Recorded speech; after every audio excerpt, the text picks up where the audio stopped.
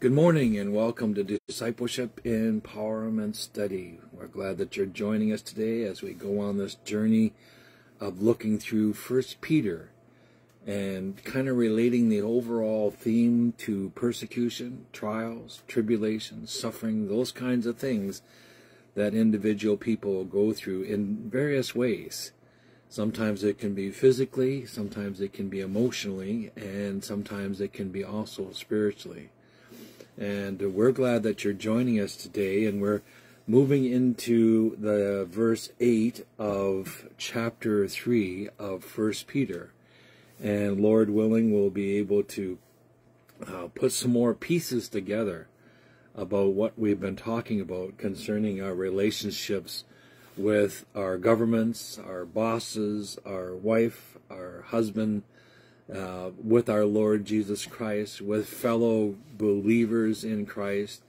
And Peter is going to continue to try to get the church to focus, to get them to focus on their relationship with the Lord Jesus Christ. That's what matters more than anything else. And so when we get over into verse 8 of chapter 3, it starts off with an unusual beginning of this sentence, you could sort of say, in the New King James Bible. And why it's so unusual, because it says, finally, all of you.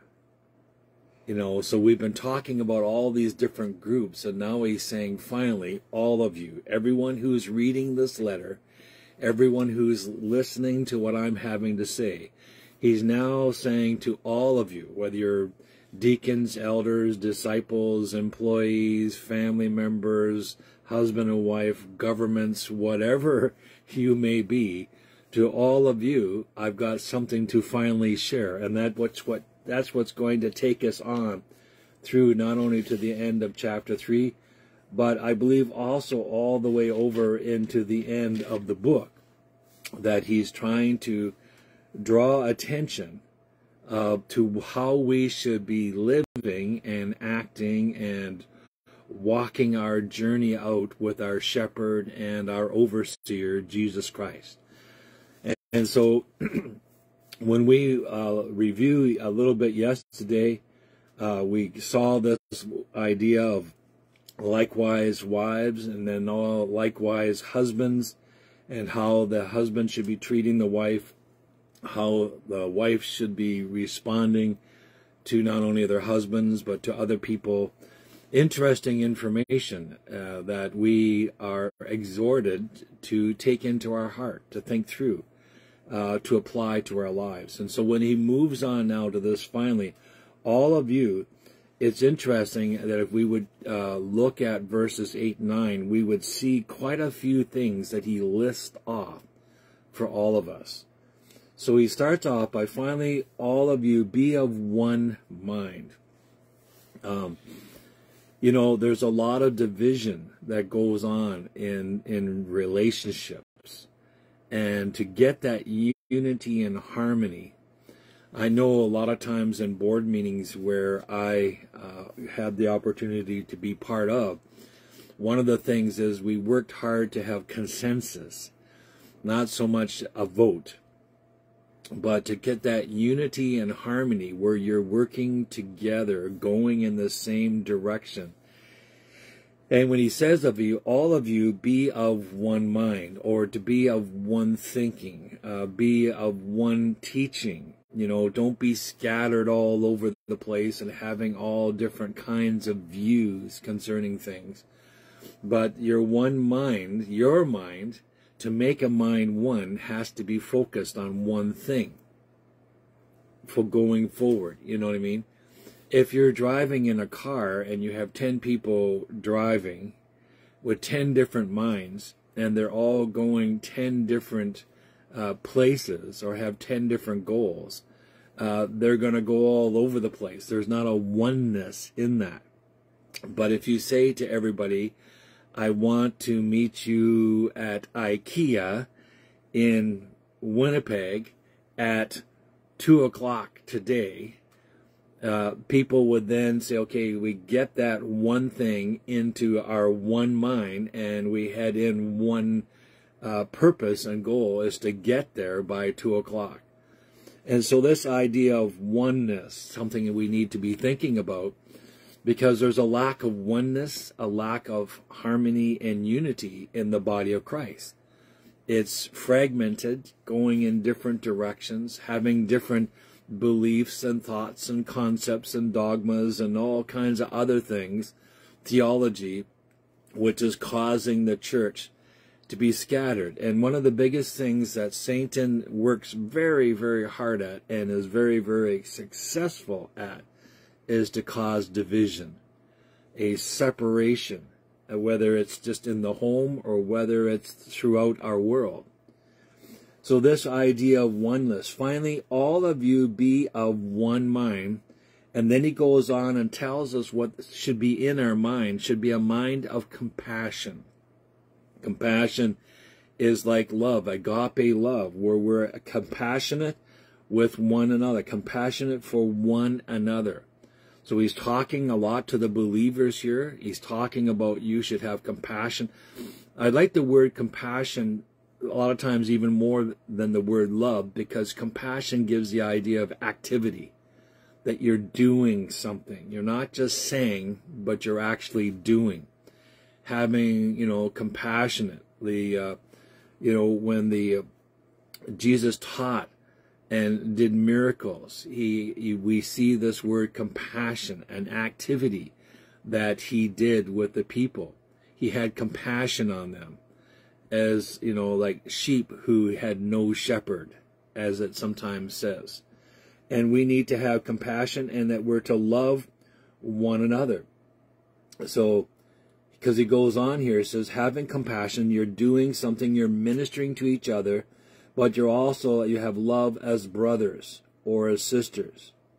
You have a love for each other. You don't have sometimes just, outwardly I will give some type of love to that person, but inwardly I don't like them. I don't want to talk to them. I don't want to have anything to do with them. This kind of, two sides of things. Where compassionate love is an act of love from the heart for a brother or a sister. It's actively doing something. And so all of you be of one mind when it comes to your compassion and your love one for another. And he goes on, being tender-hearted. Not hard-hearted. The Jewish people would understand this word tender-hearted because they would know that, in the time of Egypt, when the people were coming out of Egypt, we are told over and over again that Pharaoh's heart was hard, or he had a hard-hearted heart. And it's important that our hearts not be hard, but be soft, to those.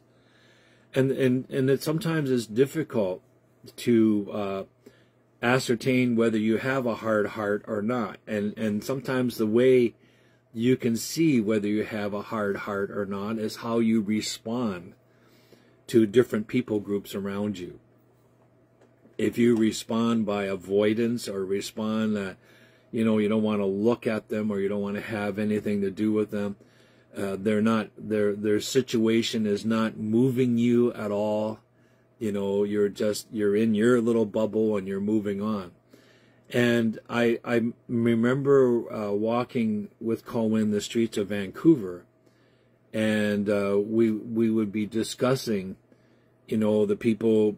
You could literally see them doing drugs in front of you, stirring up the little spoon and getting the syringe ready for drugs. You can see people laying on the ground. There was one corner, Colwyn and I will remember that the gentleman, I don't know how many dogs did he have, two dogs, that guy down by that one store. And, and the dogs are fat. The guy that owns them is skinny, you know what I mean? And his little sign, give some money so I can feed my dogs, I think it was. So he wasn't even, but what I'm trying to get at is when you walk by these people, or, we were in the hospital day in and day out, and seeing people sick and seeing people struggling, and having a tender heart where, We think, well, what do we have to give? Well, you can give a kind word. You can give help where you can give help. And be available, if at all, to pray. That's, something we can do. I remember, in the hospital, talking to different people. I got the gift of gab, so I like to talk, and Colwyn likes to listen, so we do good in that area. And to hear, like one man, talking, I've never met him before, just walk into his room and just say, hey, I've heard you were on the plane with Maria coming down from up north. I hear you got problems with your heart. I just really felt that I should come in and pray with you. And he said, yeah, I'm going to have open up heart surgery. They're going to open up my whole chest and work on my heart. And I'm really nervous about it. And now there's COVID on the floor and they don't know if they can do the surgery tomorrow or all those kinds of things. And I just said, can I pray for you? I don't even know if he's a believer. Another time I was in the waiting room and a lady was struggling because she was trying to get help for her aged mother. And her, whether she should stay at home or not stay at home and all those kinds of things. And the only thing I could think of is, can I pray for you? And sometimes that's the only thing you can do. But to get to that place that you have a tender heart, that your mind is focused on having compassion and love one for another, and your heart is tender enough to be able to try to respond in some form or fashion. And I think that's interesting that he's saying to all of you, you should have this. Finally, to all of you, be of one mind, be compassionate, love one another, be tenderhearted, and be courteous. And I think this is an interesting thing that he would have to say to the believers, be courteous. When I think of the word courteous, I think of manners. And respect, those kinds of things. And Peter is saying, in the midst of all these trials, tribulations, persecution, heartaches, the things that you're going through, be of one mind with each other. Be compassionate with each other. Love one another. Be tender-hearted. You say, well, how can you do all that when you're going through trials and tribulations and persecutions and heartaches? That can all happen because of the Holy Spirit who empowers you. And so he says, be courteous. Show respect, to one another. Hold each other up. But he doesn't stop there. He goes on in verse 9 and says, just in this whole area of courtesy, he says, don't be like the people of the world. I mean, he's not saying that, but that's what I'm reading into it.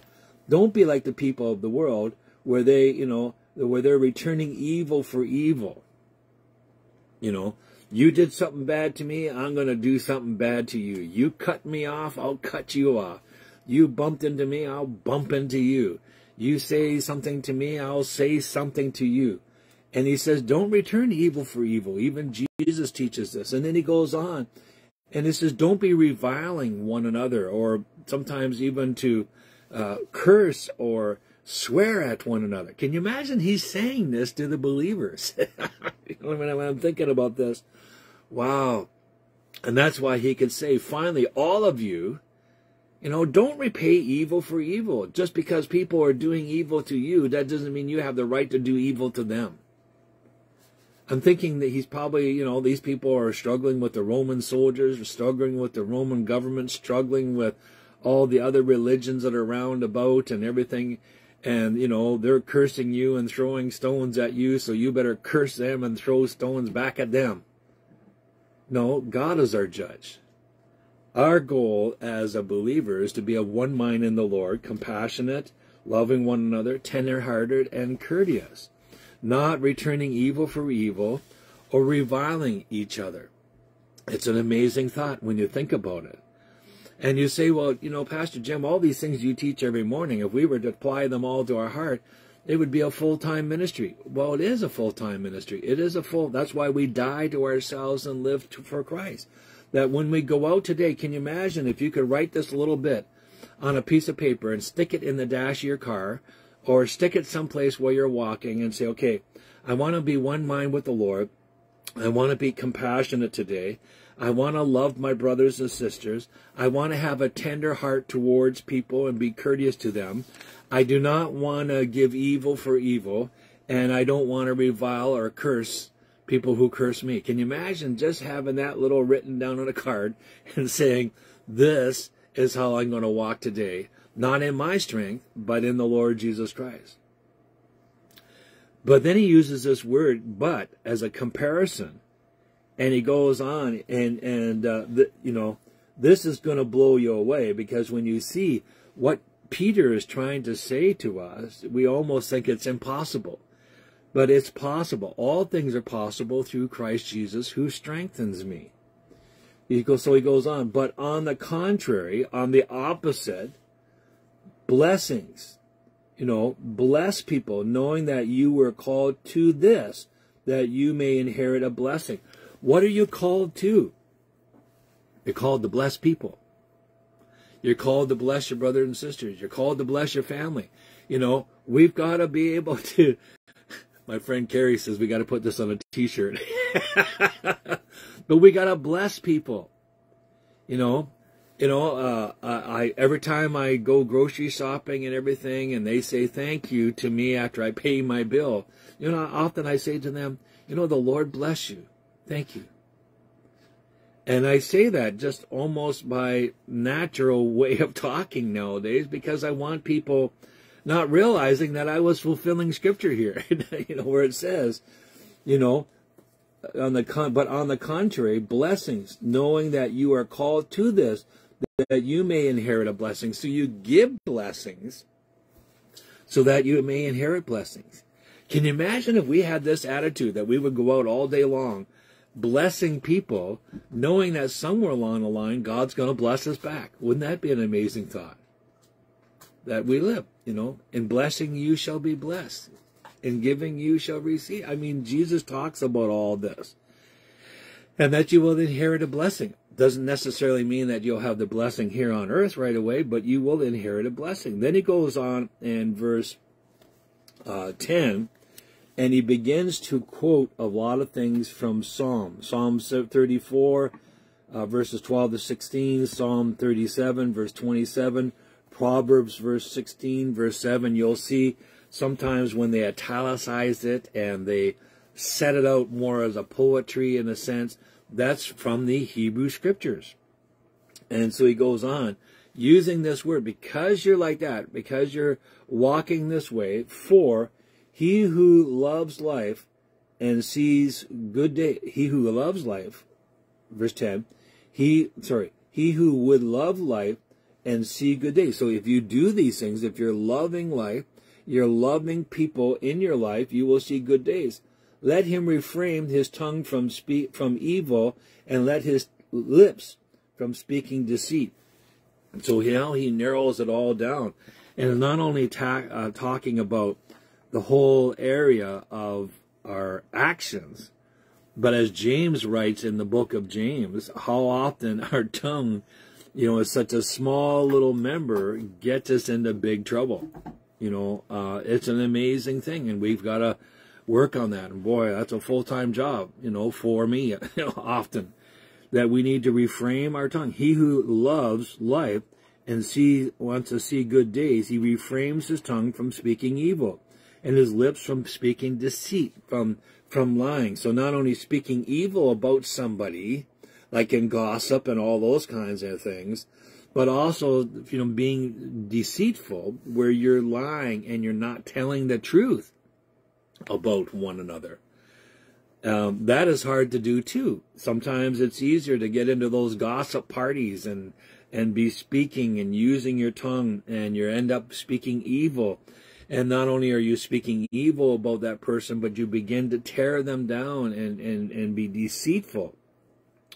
And it's interesting that as he goes on in verse 11, as he talks about that, which is he's quoting from here, Psalms 34, 12 to 16, he moves on into verse 11. Let him turn away from evil and do good. And I like this, why I circled this word turn in my notes, and also I'm going to circle it in my Bible. It's a turning away. See, salvation and repentance is a 180-degree turn, turning away from the things of the world and turning into the things of God. So he says, turn away from evil and turn towards good. Turn towards doing good. So can you imagine you're driving along and in your mind, and you're heading down an evil direction. You're going in an evil direction. And you come to your senses like the prodigal son. He comes to his senses. He's going in an evil direction. And then he turns. And he says, if I just go back to the Father. It's the same thing for us. If we realize we're going, the Holy Spirit is prompting us about something and is trying to get us to turn from something, then we need to turn from that evil and head back towards the good, towards doing good. That's why. Don't do evil for evil. Don't do deceitful things, but bless people. Don't revile. All these things Peter is saying, but turn from evil. You know, Carrie, here's another t-shirt we could write, you know. I've decided to turn from evil. And put this verse down there as a reference. I shouldn't be laughing because it's really something we should be doing each day. Okay, you know, people, Satan is trying to always in temptation to get us to do evil, to get us to walk the wrong way. I mean, am I telling you the truth? Is the scriptures telling you the truth? You know, that we need to turn from evil and turn towards. So you turn away from evil and you turn towards God. And you're going to see why in verse 12. But we're not finished yet. He goes on, let him, that as he turns from evil, let him speak peace and pursue it. I probably have really worked hard at, over the years, to try to speak peace. But I'm not sure how well I have been to do the whole area of pursuing it. You know, it's one thing to speak it, but can you imagine, you know, to go out today and speak peace, but that you determine in your heart that a goal for your life is you're going to pursue peace. That whatever is thrown at you, you're going to work it through. You're going to work on that no matter how you're feeling, your aches and pains or your sufferings or your trials, or problems in your marriage, or problems in your home, problems with your boss, problems with your government, problems with your country, problems with the world, whatever, that not only do you speak peace about that, but you pursue peace. And that's one of the things that I think has gone wrong in the last 2.5 years. You know, the church and many Christians have stopped speaking peace and pursuing peace. You know, to try to do whatever we can possibly do to speak it and pursue it amongst one another, amongst people we come in contact. I don't know what you think about that, but there we go again. Maybe it's another good t-shirt. I've chosen today to speak peace and to pursue it. Well, boy, if you put that on a t-shirt, Carrie, we'd be in trouble because everybody would try to be knocking you off of peace and wanting to make sure that you don't have peace that passes all understanding. But that's the reality. And isn't it interesting that in the last days, what the evil one, Satan, is going to try to do for 3.5 years, he's going to try to offer peace for the world. And then after 3.5 years, there's destruction and everything else. He's going to be like a wolf in sheep clothing, where he's going to try. See, if there's anything in the world right now that people are pursuing, it's peace. Oh, if I just had this, if I just had this amount of money, if I just had this kind of trip, if I just, then I will have this kind of peace. But to have the peace that passes all understanding can only be pursued in Jesus Christ. And so we pursue peace. And we need to ask ourselves, you know, are we turning away from evil? Are we turning towards good? Are we speaking peace? And are we pursuing peace? And remember our opening words for this section. Finally, all of you, turn away from evil. All of you. Every Christian that's listening to me today, I'm going to mess up your day. You know, you might enjoy the way you're doing things and the way you're speaking, but if it doesn't line up to the scriptures, because you and me are part of the all. All of you, all of us, turn from evil. All of us, turn towards good. All of us, speak peace. All of us, pursue peace. You know what I mean? Maybe we should say, hey, don't get in my way because I'm pursuing peace today. You know, whatever it may be. But then he goes on, and it's interesting that he pulls out a scripture from Proverbs chapter 16, verse 7. And he says this, "For the eyes of the Lord are on the righteous, and his ears are open to their prayers, but the face of the Lord is against those who do evil." First of all, we have this word prayer. Remember when we were talking about husbands, where it says here in verse 7 that your prayers may not be hindered? Peter is now coming back to this whole idea of prayer. But he's doing something really unique here that maybe you don't notice. But he talks about the eyes of the Lord, the ears of the Lord, and the face of the Lord. Isn't that an amazing thought? When you think about it, you know, that our Lord has ears, and he is listening, he is hearing, he has eyes, and he is seeing. You know, everything we do in darkness, everything we do, whatever, he sees.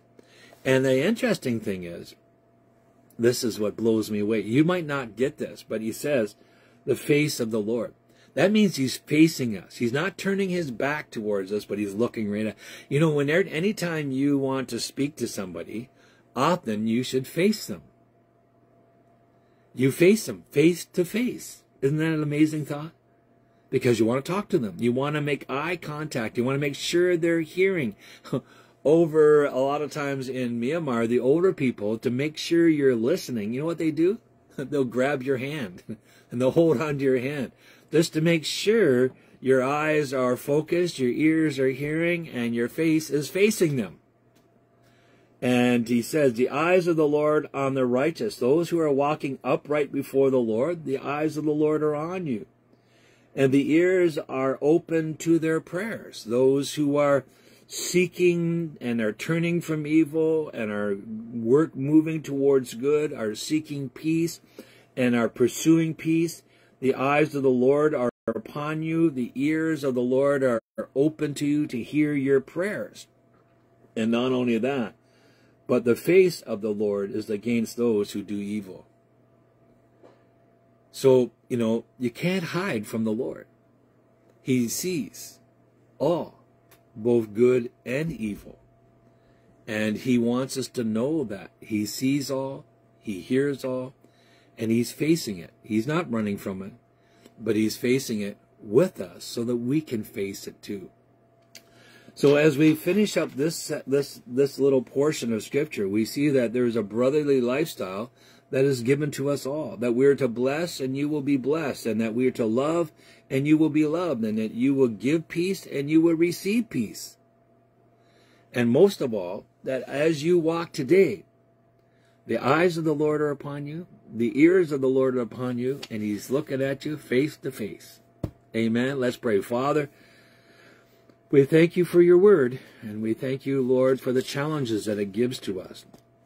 And Lord, when we're feeling weak, we ask that you would help us to feel strong. When we feel persecuted and going through trials and tribulations and heartaches and pain and everything else, oh God, I just pray that we would remember that your eyes are upon us, your ears are hearing us, and you're looking into our face, that we can meet face to face in the presence of you. And so, Lord, I pray for each one of us.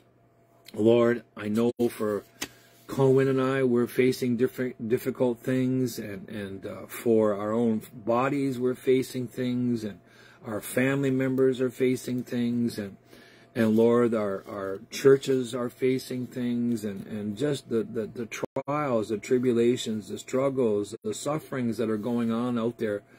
seem to be enormous, O God. But Father, I pray that today that you would help us to speak peace and pursue peace, to be willing to go out and to do good one to another.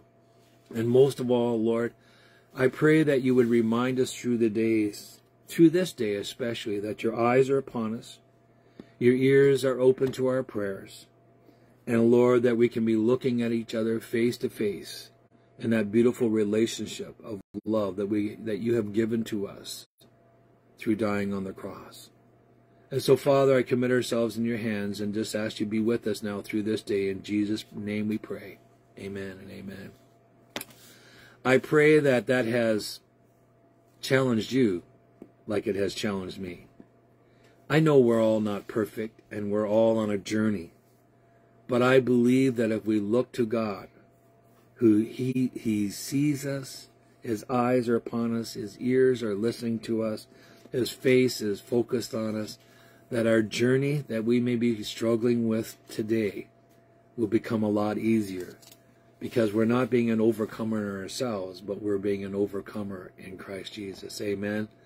God bless you, and Lord willing, we hope to see you again tomorrow. Bye-bye for now.